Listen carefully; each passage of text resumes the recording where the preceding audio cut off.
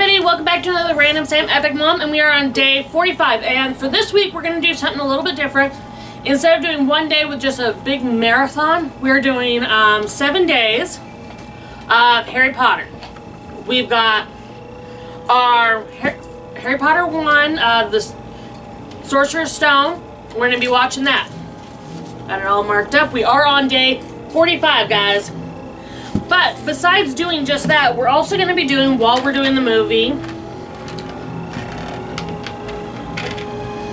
my husband was awesome and found 3D prints on Thingiverse that are Harry Potter themed. Now, each of us took the Harry Potter Hogwarts house little quiz to find out which house we're going to be in. So we've got our basic, you know, Hogwarts big old thing. I guess I should step forward. We had one kid in Hufflepuff. I'm in Gryffindor. One kid in Slytherin.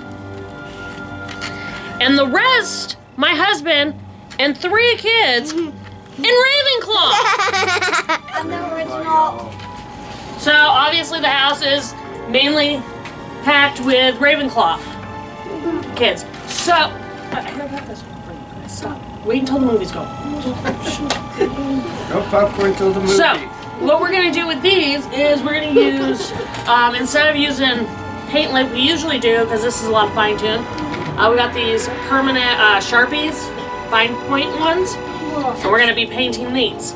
Once these, or coloring these. Once these are done, I'm going to use some hot glue and some little pin parts so that these can be house badges. And if nothing else, by the end, when we get done with the Harry Potter movies, because we've all read the books, by the time we get done, we'll try and do a recap of all the activities we did doing a Harry Potter theme. If you guys happen to be watching this, if you guys have any suggestions that are really cool Harry Potter themed stuff, let us know in the comments. So, you guys ready to get on with our movie? Yeah! Alright, so guys, day 45, it's the Harry Potter first book. Talk to you guys soon. Bye.